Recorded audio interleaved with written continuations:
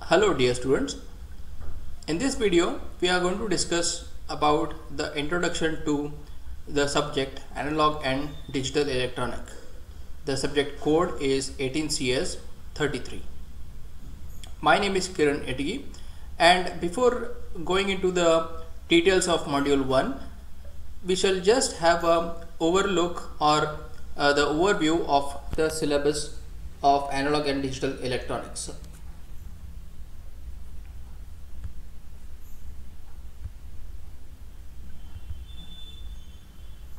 So in this subject, you are going to learn about the analog electronics and digital electronics. You will be having an internal examination of 40 marks, which is of duration 1 hour and 15 minutes, and semester end examination of 60 marks, which is having a duration of 3 hours. The course learning objectives are as follows. Explain the use of photoelectronic devices, 555 timer IC, regulator ICs, and 741 operational amplifier. In short form, it is called as op-amp. Make use of simplifying techniques in the design of combinational circuits. Illustrate the combinational and sequential digital circuits. Demonstrate the use of flip-flops and apply them for the registers. Design and test counters, analog to digital and digital to analog conversion techniques. So these are the objectives of this course which we are going to study in this semester. Next, the course is structured in this way. That is, in the module 1 we are going to study about the analog electronic devices, and from module 2 onwards we are going to study about the basics of digital electronics, and in module 3 we are going to study about the design of these digital circuits. Digital circuits are divided into two types, that is combinational circuits and sequential circuits. Okay, in the module 3 we are going to study about the combinational circuits, and in the module 4, along with the study of the sequential circuits, we are going to study about hardware description language. HDL stands for hardware description language. In this case it stands for very high speed IC. Okay, likewise you have software languages such as C and C++. These are the software languages which define the software, and the hardware description language define the hardware. In module 5 we are going to study more about the sequential circuits, that is the devices such as registers and counters, and how to design them. Okay, so this is the brief introduction or a overview of the syllabus of this subject, that is analog and digital electronics.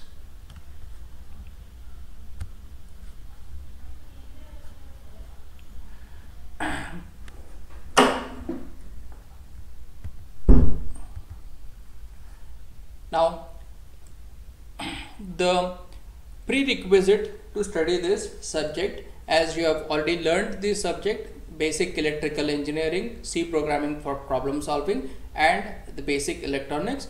These are the prerequisite to study this subject, to understand the concept explained in this subject clearly. Introduction to digital ones and zeros. Now, what is digital signal? Digital signals are nothing but a signal which is represented in terms of digits. The digits used in this digital signal are 0 and 1. Because we are using only 2 digits, it is also called as binary, because bi stands for 2. Okay, 2 digits, that is 0 and 1.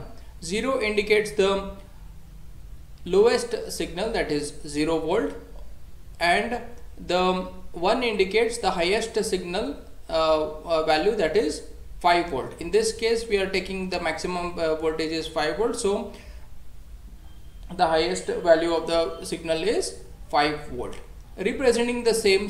Now the voltage values, that is 0.8, 2 volt, 0.8 volt and 2 volt, these are invalid voltages, or we are not using these voltages in representing our digital signals. In representing digital signal, we make use of only two values, that is 0 and 1.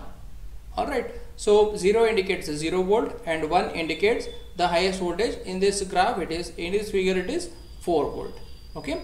Now what are these timings? These are nothing but the values of the signal at these times, that is at t0 the value of the signal is 0, at t1 it is 1, t2 it is 1, and after t2 it is 0 till t3, and from t3 to t5 it is 1. Okay, so the important thing to understand here is that in digital signal the two voltage levels are are represented using 0 and 1. These are the only two digits. Now some questions. What are the two numeric digits used to represent states in digital system? So the two numeric digits are 0 and 1. What are the two terms used to represent the two logic levels? So the two terms used to represent the two logic levels are logic level 0 and logic level 1. What is the abbreviation for binary digit? It is bit.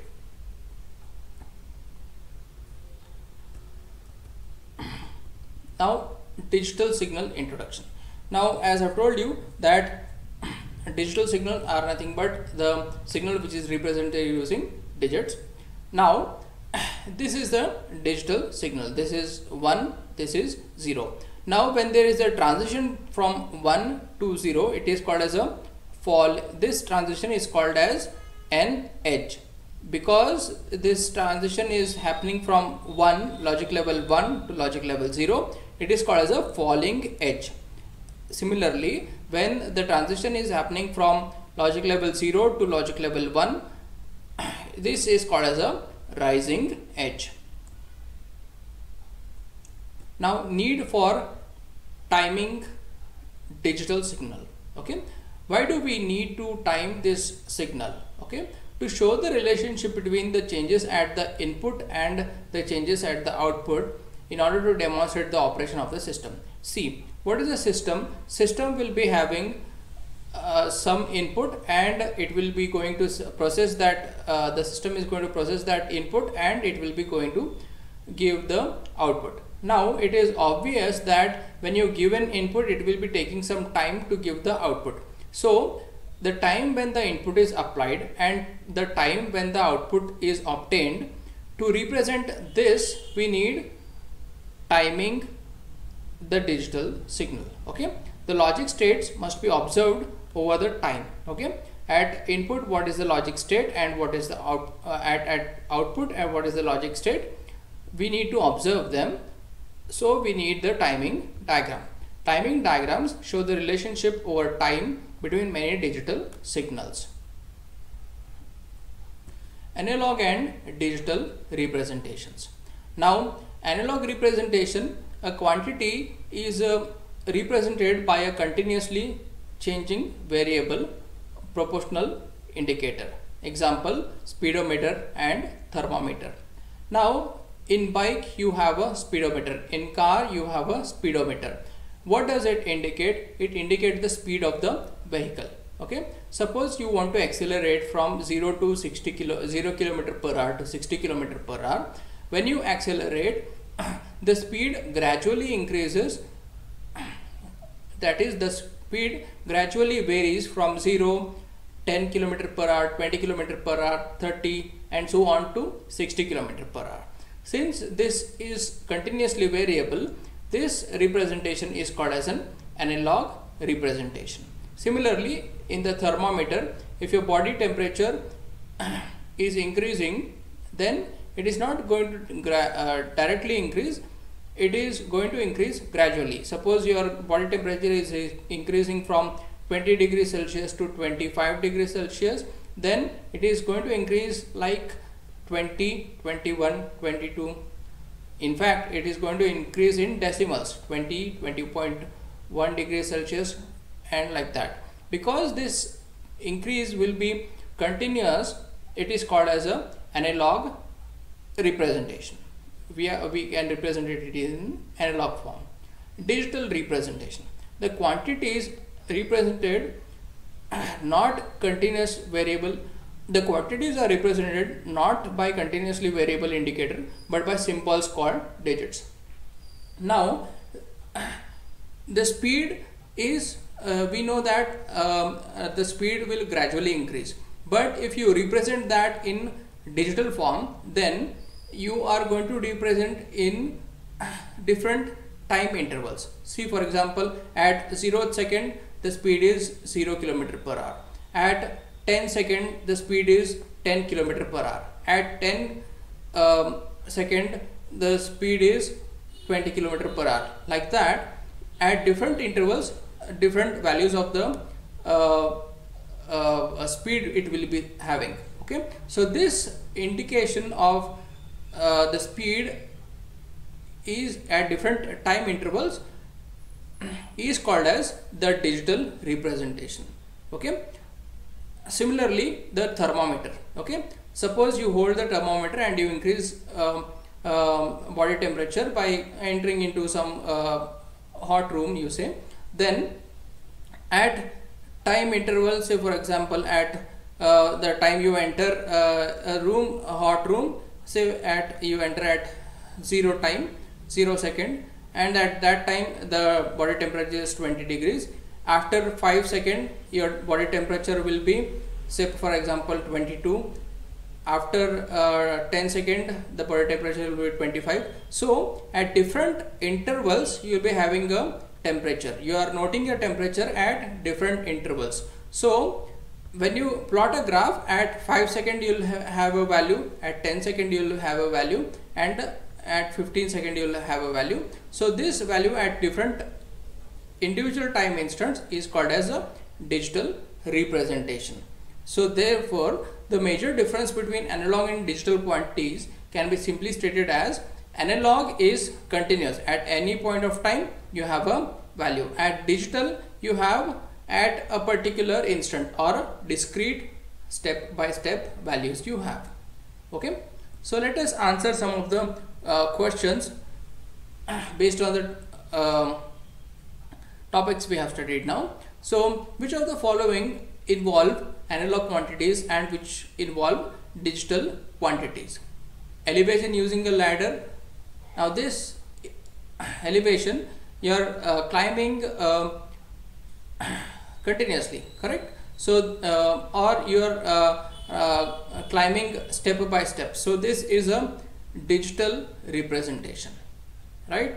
Elevation using a ramp. Ramp is continuous. Okay, ramp is for example a step. Okay, you use a staircase, right? Staircase is also called as a ramp. So because this is a analog representation. Current flowing from an electrical outlet through a motor. Now the current flowing is a continuously changing variable, so it is a analog quantity. Height of a child measured by a yardstick ruler. So the height of a child, it is represented using the digital representation. Height of a child, again putting a mark on the wall, again it is a digital quantity. Amount of rocks in a bucket. The amount of rocks in a bucket, it is again you are going to represent how many rocks are there using digits, right? So it is a digital representation. Amount of sand in a bucket, you are going to represent it in again digits. This much kg of sand is there, so it is again a digital quantity. Time of a day using a sundial. So sundial is nothing but the time in the sundial, it is continuously changing. Okay, so it is a analog quantity. Time of the day on your cell phone. On your cell phone, time is also changing, but it is represented in digital form on a cell phone, so therefore it is a digital quantity.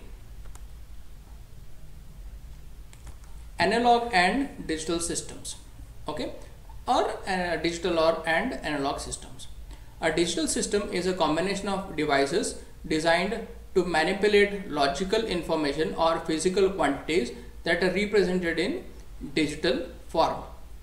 Okay, that is, the quantities can take on only discrete values. These devices are most often electronic, but they can also be mechanical, magnetic, or pneumatic. An analog system, on the other hand, contains devices that manipulate physical quantities that are represented in analog form. Okay, in an analog system, the quantities can vary over a continuous range of values. For example, amplitude of the output signal to the speaker in a radio receiver can have any value between 0 and its maximum limit. Okay, so this is the digital signal and analog system. Okay, advantages of digital techniques. Digital systems are generally easier to design. Information storage is easy. Accuracy and precision are easier to maintain throughout the system. Operations can be programmed. Digital circuits are less affected by noise. More digital circuitry can be fabricated on IC chips. What are the limitations of digital techniques? So the real world is analog. See, now the naturally occurring signals are all analog in nature. Okay, that means they are continuously varying. To obtain a digital signal, you need to process this analog signal. Okay, so by taking the value of this analog signal at particular instance of time, you get a digital signal. Okay, so digital signal is not commonly found. The commonly found signal is analog signal. Okay, so to get the digital signal, you have to process it. Okay, so during this processing, some error will occur. Okay, it is bound to happen. So this is one of the limitation of this digital signal. Okay, and the processing, it also takes time. To take advantage of digital techniques when dealing with analog inputs and outputs, 4 steps must be involved. Okay, first you have to convert the physical variable into an electrical signal. Next, the electrical signal, that is the analog signal, it should be converted into a digital form, and then process on this digital form or the digital information should happen, and then this digital information has to be converted back to real world analog form. A simple example I'll tell you. Now, physical variable is I am speaking. Okay, while I am speaking, my speed is an continuously varying signal. Okay, sometimes I speak with low voice, sometimes I speak with higher voice. Okay, so this is a continuously variable signal. Okay, so this continuously variable physical signal, that is speech signal, is converted into a equivalent electrical signal. How? That is, when I speak low, it is corresponding to a low voltage signal, and when I speak high, it will correspond to a high voltage signal. Okay, so this electrical signal are converted into digital form in the recorder. For example, I am recording through a recorder, right? So the electrical signal is converted into digital form. Okay, now this digital format is processed. Okay, some noise if is there, that will be filtered out. So this process will happen, and after this digital information is obtained, on your side you are going to convert this digital information back into real world analog form. That means you are going to hear the physical signal, the speech signal itself, right? So therefore, what at your end happens is the digital signal is converted back into the analog form, that is the real world analog form. So this process, it takes time, and this is one of the drawback of digital techniques. Although this is the drawback, but this is much more, the advantages are more than the disadvantages, you can say. Okay, this is one of the diagram of a precision digital temperature control, in which you are setting a temperature here Okay, and digital processor, it converts this whatever it is the temperature is set, it will convert that into the equivalent analog electrical quantity. This electrical voltage or the electrical signal, it will convert that into a heat, and this heat is sensed by a sensor, which will again convert that into an electrical signal, and this electrical signal is converted back into digital form, and it will be processed by the digital processor to show what is the actual temperature, okay, what you have set, and what after sending it to this system, what you will get the output. Okay, that is again displayed here.